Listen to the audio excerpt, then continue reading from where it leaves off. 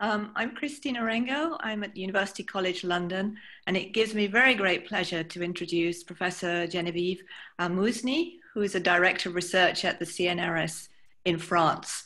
And she's working in a very exciting area. Her team work on chromatin dynamics, and she's a world leader in understanding genome organization, especially in the context of development and in disease, specifically cancer. And in particular, understanding how histone variants, chaperones, and modifications influence cell identity during development.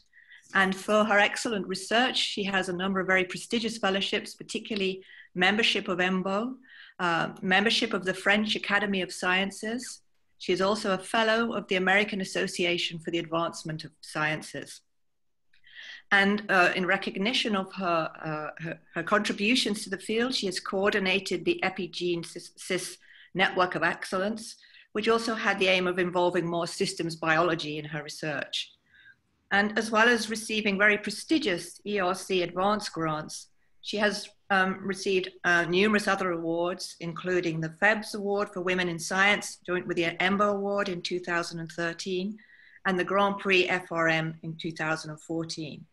She's also served on the EMBO and ERC councils as well. And she now co-chairs the European FET flagship, the Lifetime Initiative, which is exploiting single cell technologies for exploring cellular trajectories, and which I think we will hear something about today, and which I'm very much looking forward to hearing more on. So I'm looking forward to your fascinating talk. Thank you very much, Geneviève. Please start.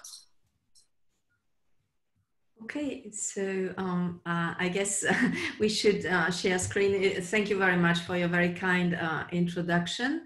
And it is my pleasure to be with you, although I feel a bit like an imposter. I'm not a computational biologist, so bear with me.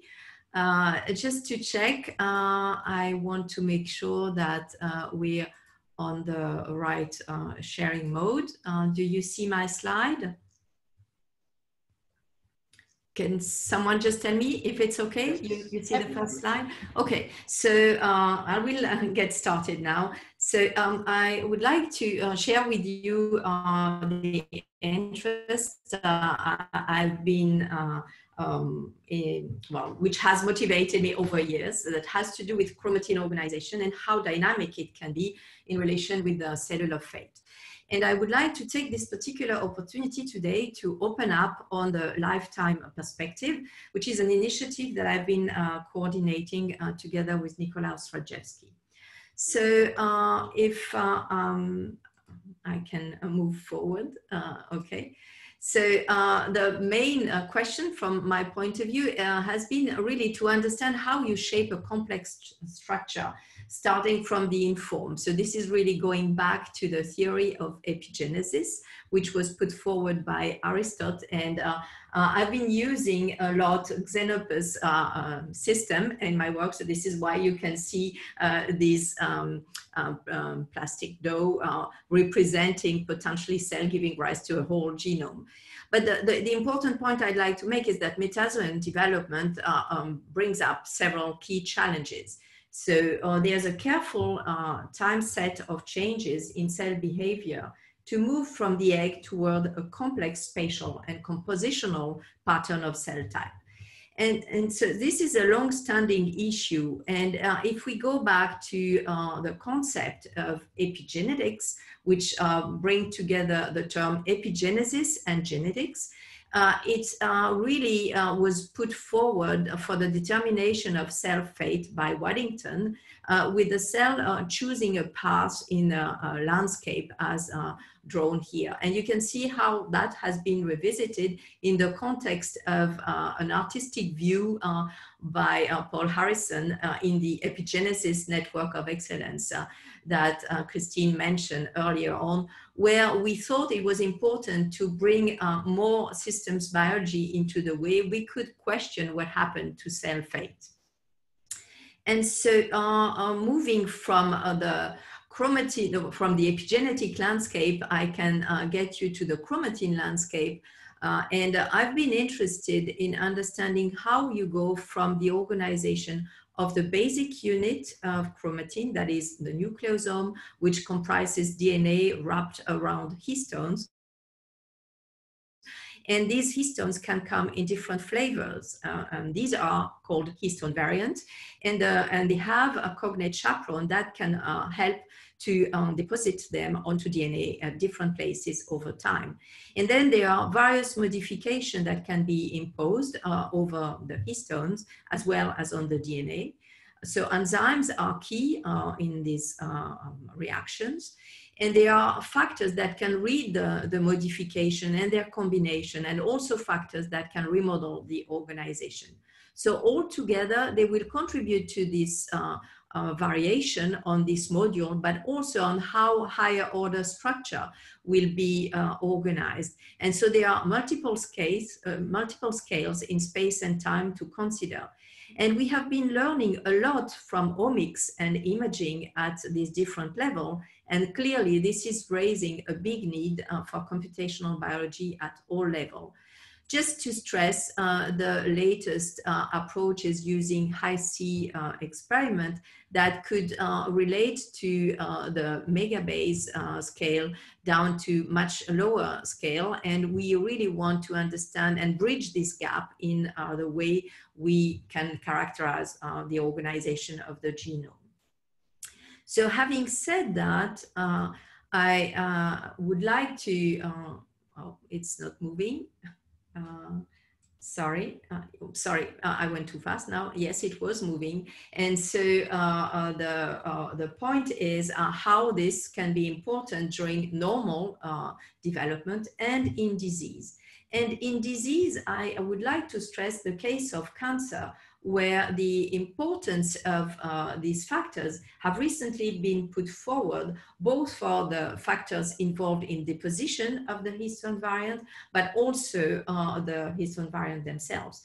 And you can see in this work from the Blenis lab that came out last year, how they could see that in terms of metastatic tumor, the ERK pathway lead to suppression of the CAF1 factor, which is key for the deposition of the replicative variant. And this downregulation is accompanied by the deposition of the other variant, H3.3, via the HERE pathway. And this is leading to aggressiveness, inducing factors and metastasis. And so in this context, you can detect increase in chromatin accessibility at these places and this altered function of histone incorporation.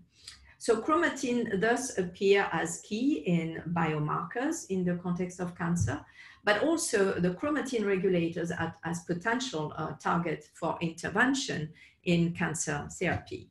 And if we take that forward, this is stressing the possibilities of exploiting a number of epidrugs. And so there's a number of epigenetic targeting in active area in drug development that could be novel opportunities, in particular for solid tumors, about 25% of them.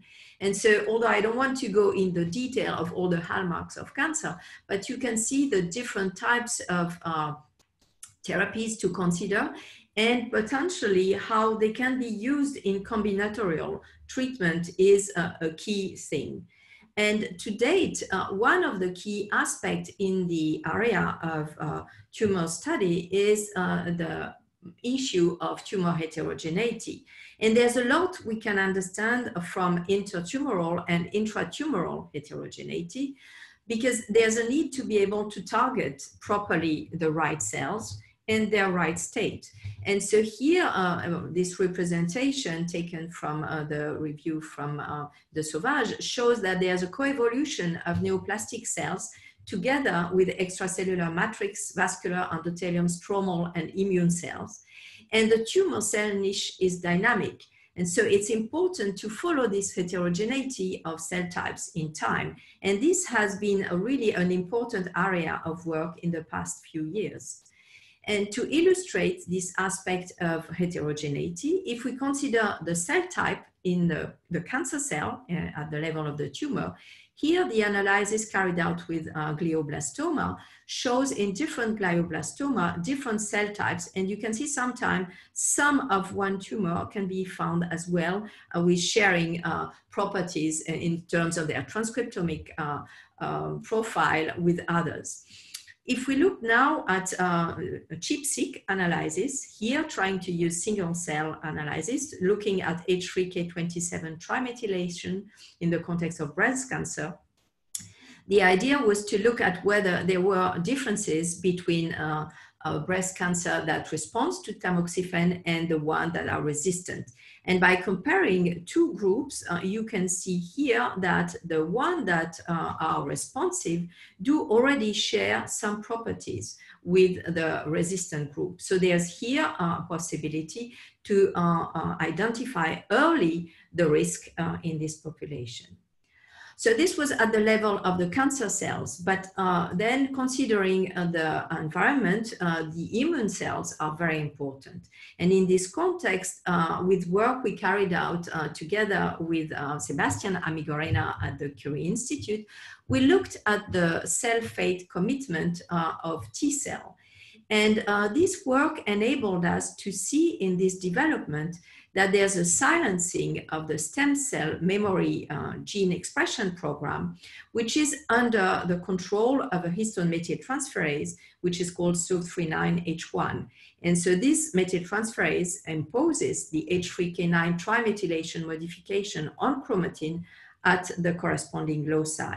And so this was particularly interesting because the effector cells that have this short-lived will be the one that can have the properties of being cytotoxic towards cancer cell or infected cells. And this intermediate population has a long-lived memory state. And so if we can manipulate the system, that can be very interesting for cancer immunotherapy as a means to increase the potential of the CAR T cell, for example. And to illustrate this analysis, I would like just to show you how the TSNE analysis that we carried out with wild type versus the SOV39 knockout cells. This was done in mice. And then looking at the clustering, you can see here that for the effector cells, they show a pattern that is much closer to the memory precursor here than they do in the wild type. So these impaired effector cells express marker of memory T cell like CF6, RNF138, or the IL and TRAF1 factors.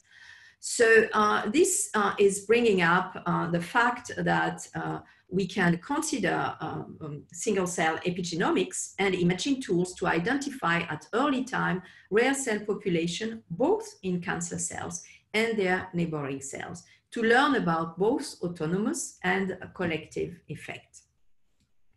And here I'm just throwing for you a series of various publications, both from the scientific world and the world press, that do stress the promise in cancer research and treatment. And you can see that with this single cell analysis, and one late publication from Aviv Regev does stress this aspect for high-grade serous ovarian cancer. And there's a number of actions being undertaken to push for this kind of work and analysis. Here I'm illustrating what the NIH has been putting forward not so long ago. So clearly, single cell genomic approach for developing the next generation of immunotherapy is also key. So not only the cancer cells, but also the environment. And I would like now to take this opportunity to open on the Lifetime Initiative that I'm co-coordinating with Nicolas Rajewski, with the idea of revolutionizing healthcare by tracking, understanding, and targeting human cells during disease. So what do we mean by that? So in fact, I want to take this opportunity even more because we have today 2 publications from Lifetime coming out. First, a Nature Perspective article where we explain how Lifetime can help to improve European healthcare through cell-based interceptive medicine. And this is by also building on a second publication, which is the Strategic Research Agenda that will be available today as well, and which provide the vision of Lifetime, the strategies for the different aspects of the project, and the impact that Lifetime can have in science, medicine, society, and economy. So what is and who is Lifetime? So the Lifetime community comes from this coordination and support action. That was the start, but today there's more than 120 leader scientists and also medical doctors and others throughout Europe, over 90 European research institutes and 70 supporting companies, and as I said, coordinated by the MDC and the Institut Curie. And this is really functioning with worldwide interactions and friends. And I think this is also a systems type of approach that is really needed. And you can see here the number of actions and group of people with whom we wish to interact at the best to synergize our effort. And you can see in Europe a number of actions, and some of them will be discussed in this very meeting you're attending these days, like Elixir or the European Infrastructure for Translational Medicine, perhaps the EOSC Life. And at an international level, I'd like to stress the Human Cell Atlas in particular, with whom we have really very strong interaction.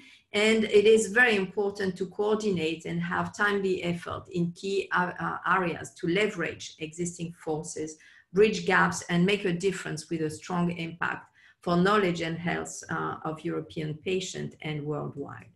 And so here, just as an example, I wanted to stress the recent alliance between HCA and Lifetime on COVID-19, which was to try and push for single cell and omics metadata, an area on which Fabian Theis has been involved tightly.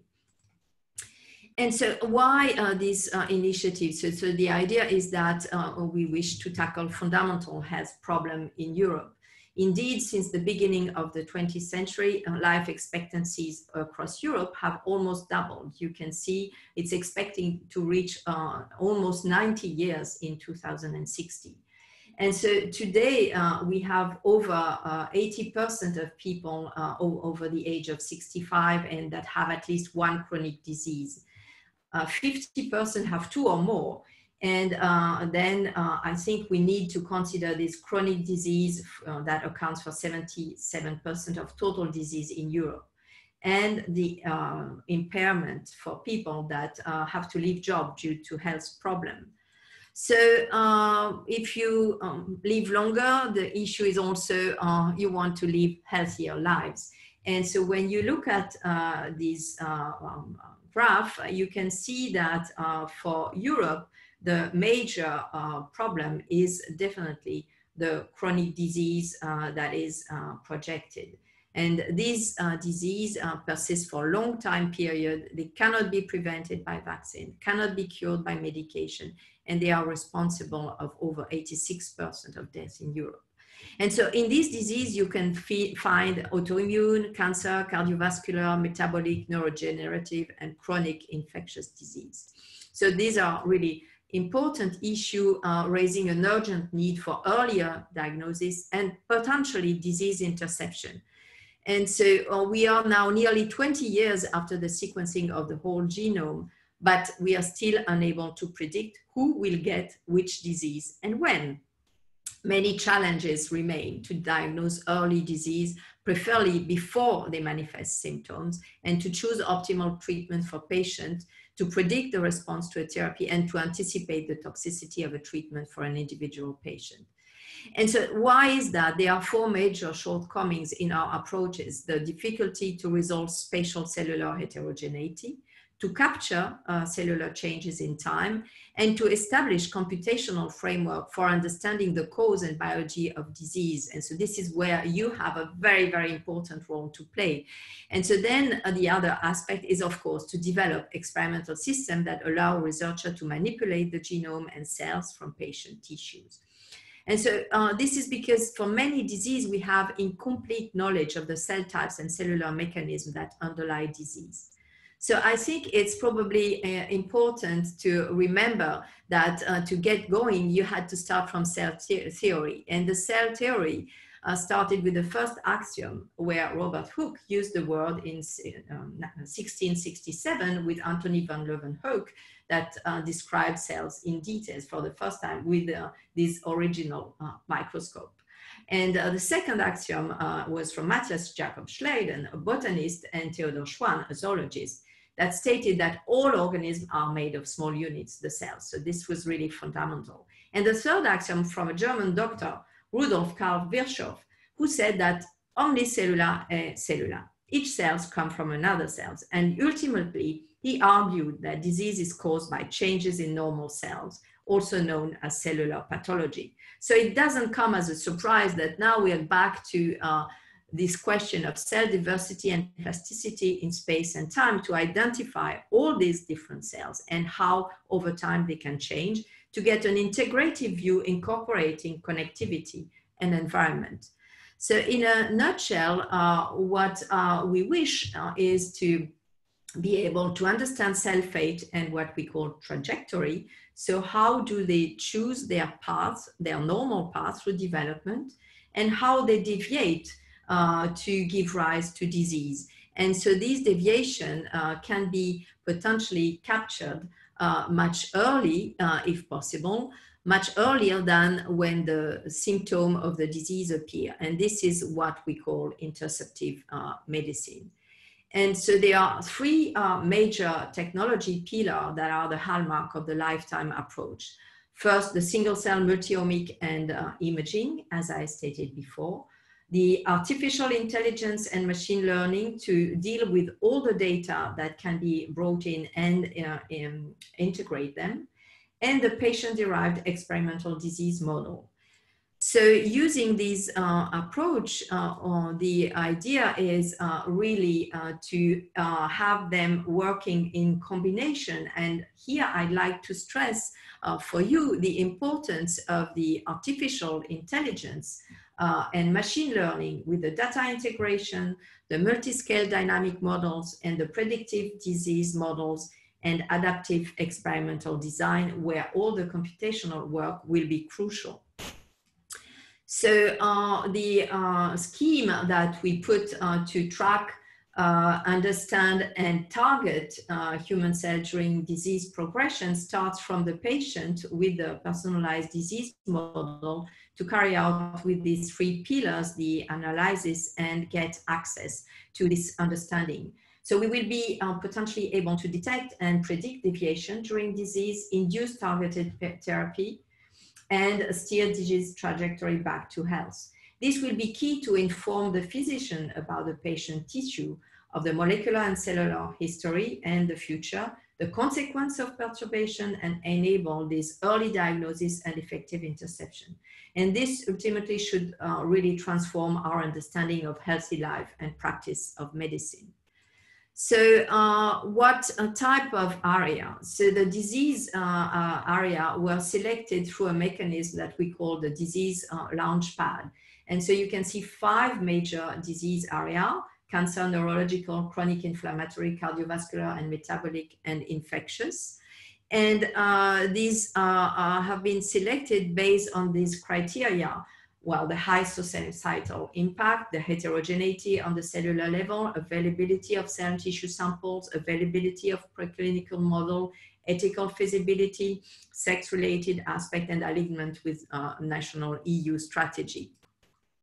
And they showed when we had a workshop that there were medical priorities to carry out in each of these areas, with understanding the cell type and state, leading to early dissemination and therapy resistance in cancer, leading to understanding the mechanism that lead to heart failure in cardiovascular disease, to predict disease evolution and response to therapy in chronic inflammatory disease, and to develop novel immune-based therapy to combat infectious disease, as well as to stratify patients for the main cellular mechanism driving disease in neurological and neuropsychiatric diseases.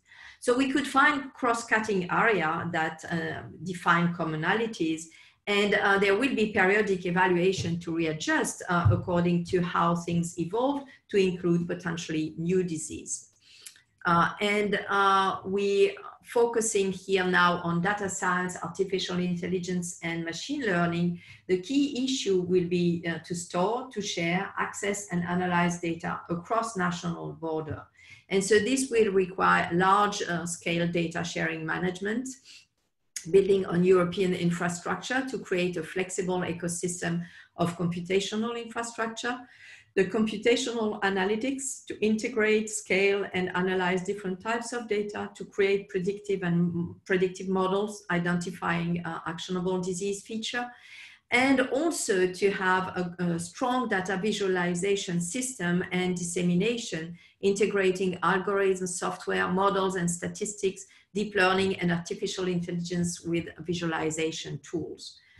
So this will be a priority for developing computational infrastructure tools that is depicted here, recapitulating the three major areas that I was mentioning: the sharing and management, the computational analytics, and the data visualization and dissemination. And in this area, I would like to stress that there are very important impact in terms of short-term, the machine learning for single-cell data analysis and integration accessible to a wide community, the translation of data set into insights of disease, standardization and sharing data with a federated approach, standardized format for incorporating molecular data into electronic health records, implementation of benchmarked methods, and integration of existing infrastructure with a data ecosystem with common standards.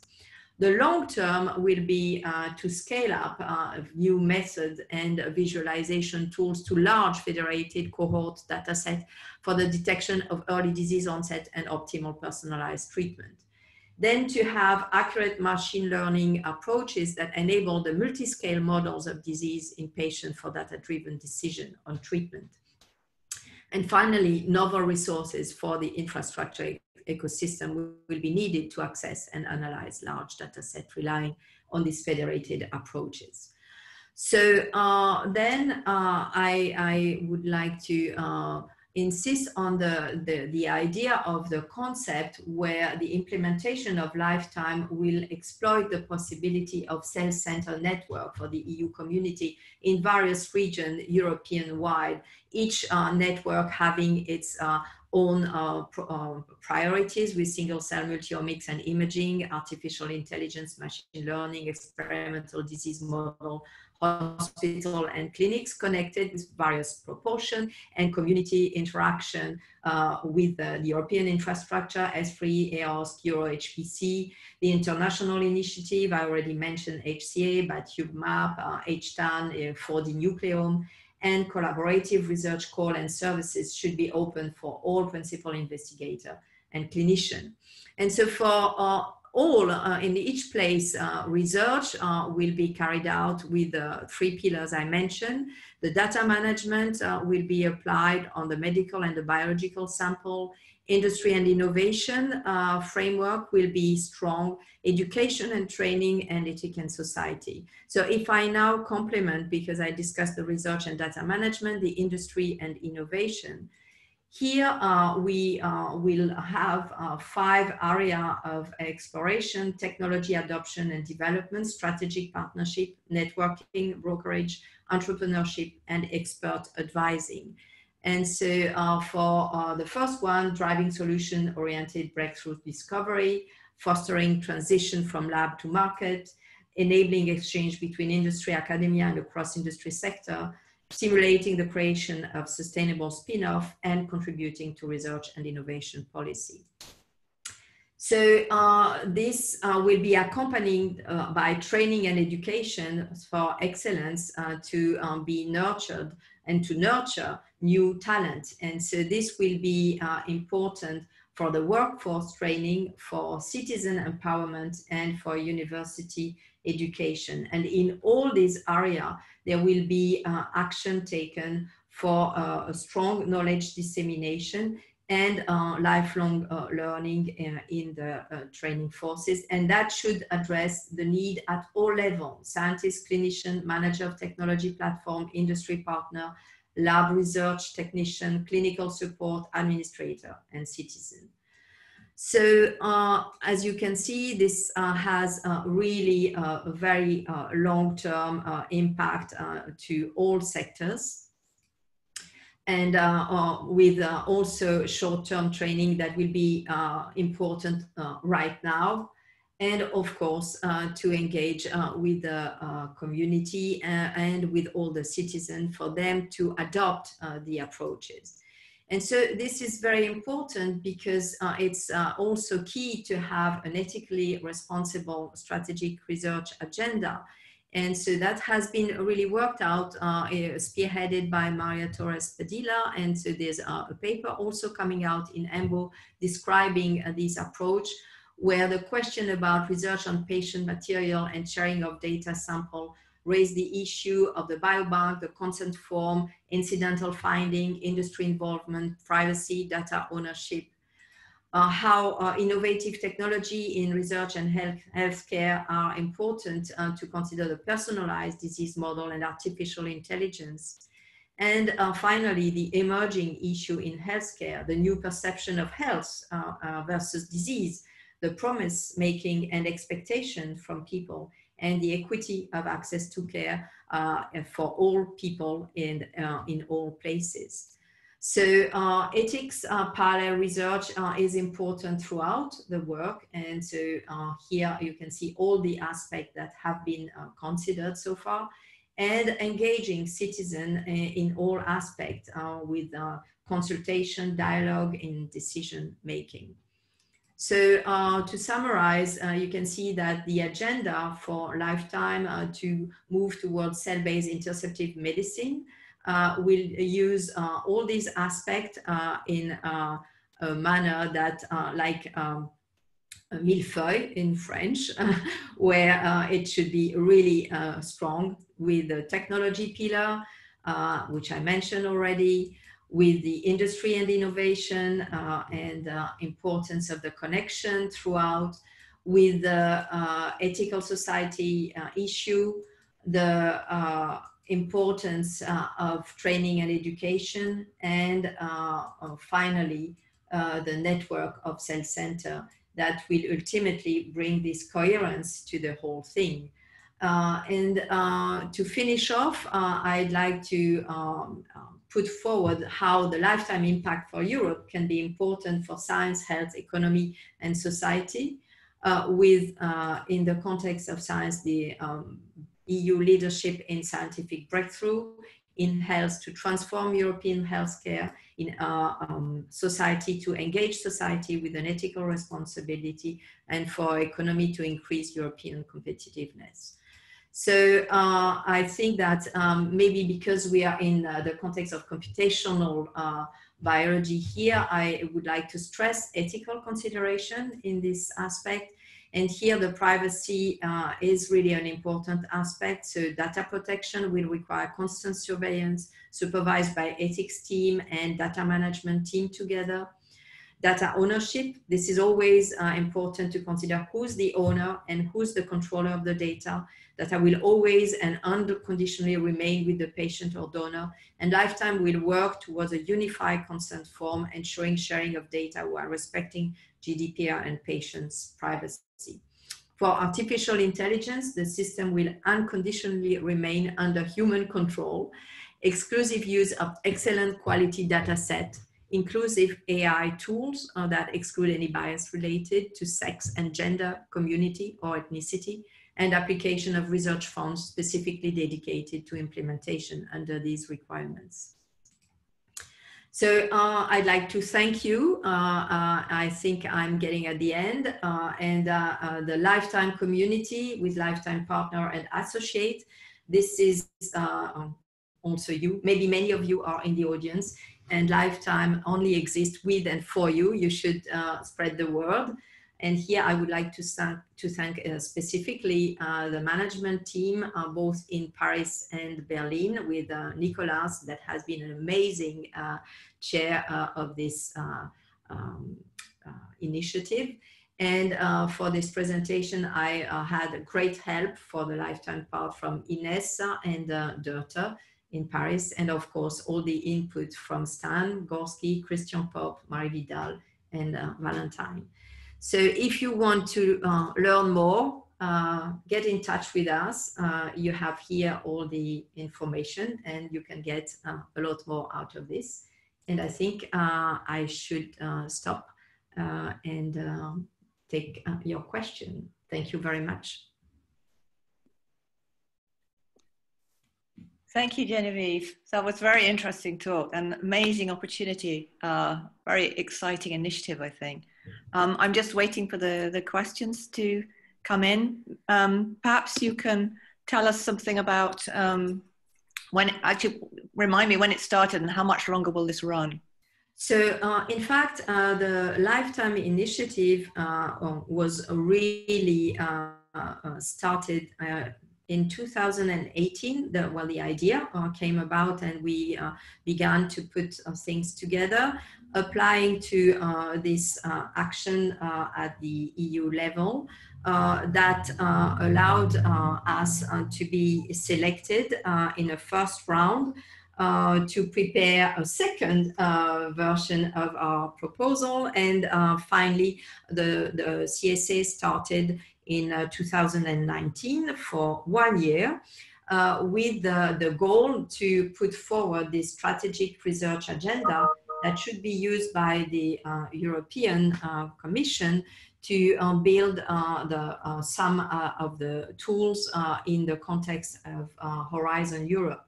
So it is much of our hope that all the work that we have carried out will turn into fruition at the level of the EU, but also in the different countries, member states, to support the potential that these approach offer and exploit the strategic research agenda.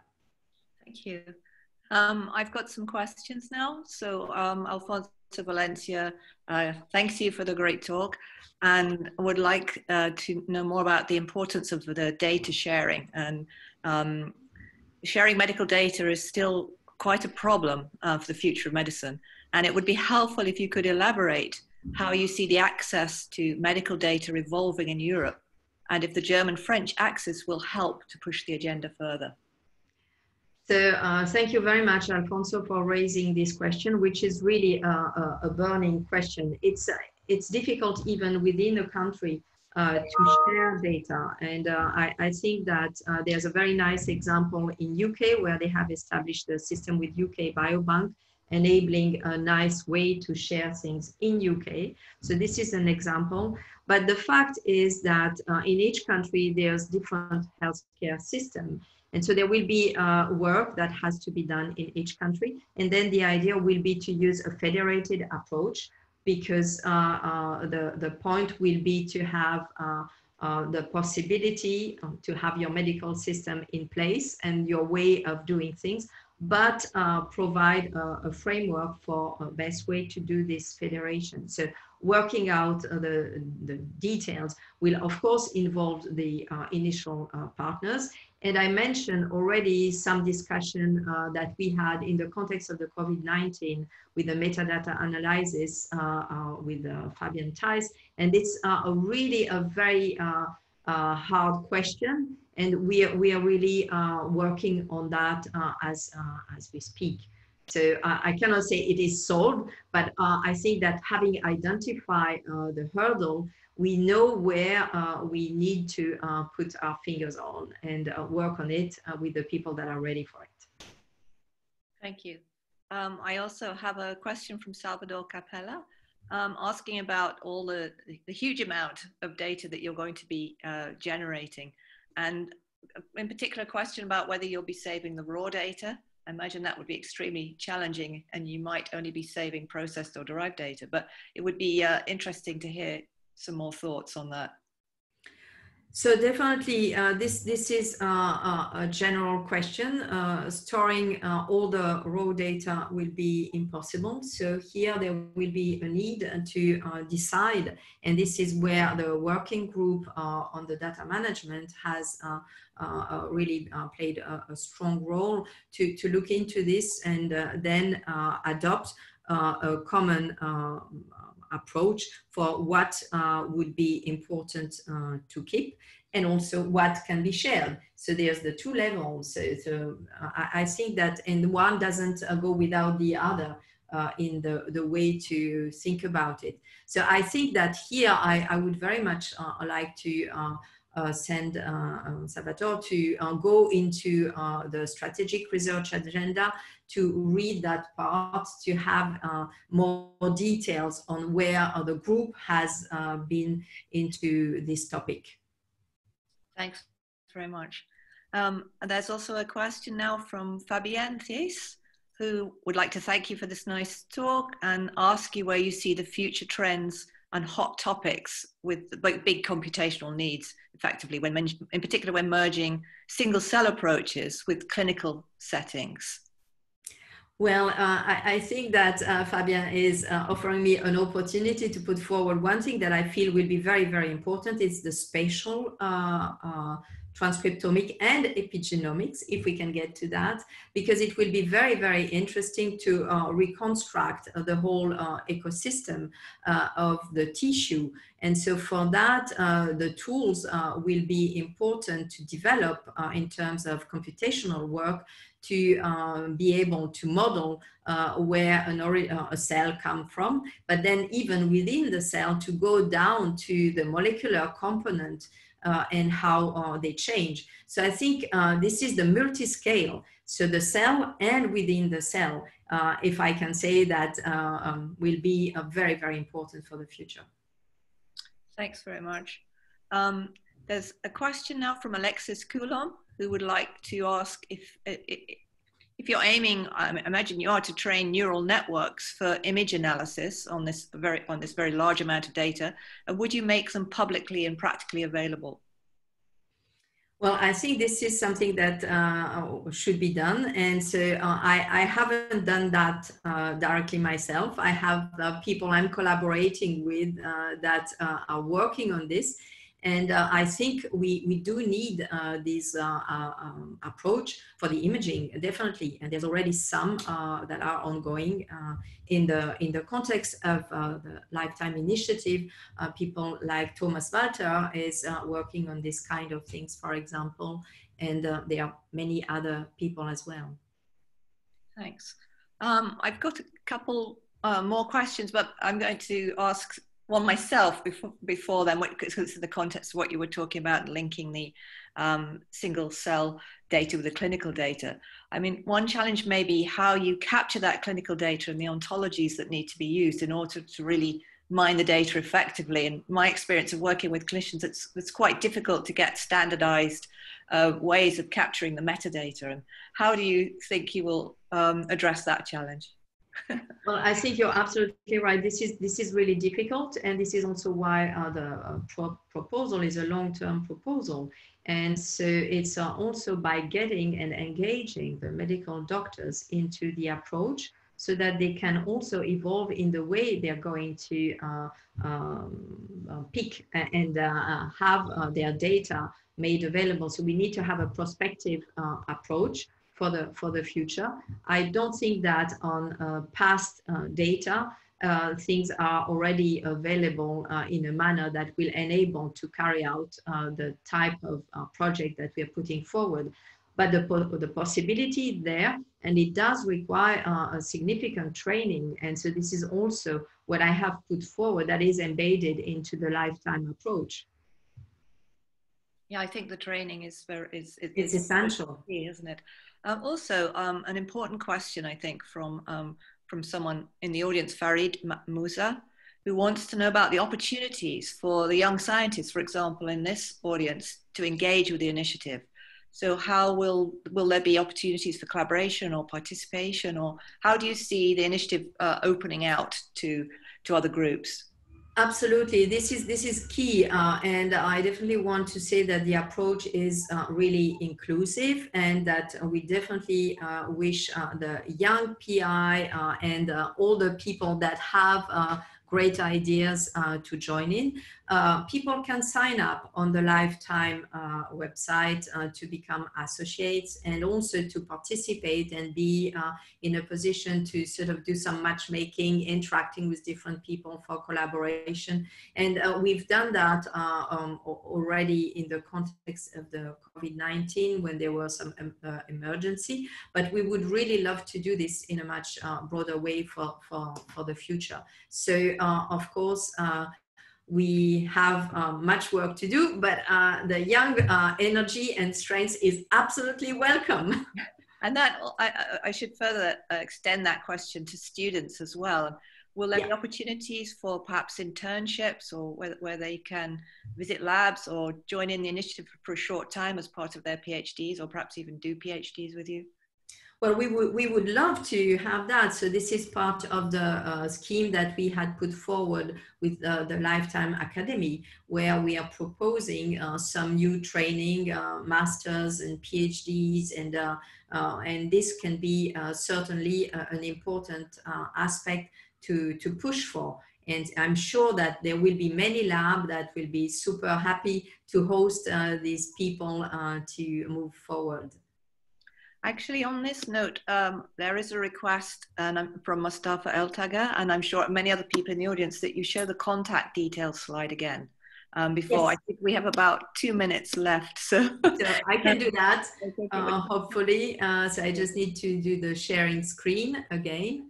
So, okay, I share and I put it now. Thank you. So if you can take your chance, you should have a look, and on the site you have also the link to the strategic research agenda that should be available today, as I said in my talk, and also the connection to the different publication that could be of interest. That's wonderful, thanks. I think we have about a minute left, so if there are more questions come in, there's time, I think, to answer one or more questions. If in the meantime, I'll ask something a bit more esoteric, really. You talked about the opportunity this might give, you know, for interventions and for manipulating the system, and possibly personalized medicine and diagnostics. How realistic do you think that is within the timescale of this project? Well, it really depends. As I said, in the context of cancer, things are already on the move. So this is relatively advanced, and they are already project out for the capacity to try to identify how you get cancer resistance with approaches of the kind I've described. For others, it may come on the way, but the model systems are developing also on a daily basis. There's a lot of personalized models with organoids that are becoming more and more accessible, that Hans Clevers had really developed, and many opportunity should be there to take this further. Thank you very much. Well, I can see we have about 15 seconds left. So I think that's just enough time. There's been several people, thank you for this great talk. And I would like to thank you very much as well. It's been very inspiring and it's tremendously exciting. Thank you very much indeed, Geneviève. Well, thank you. And if someone wants to join my lab, I'm happy to take people on board. Thank you.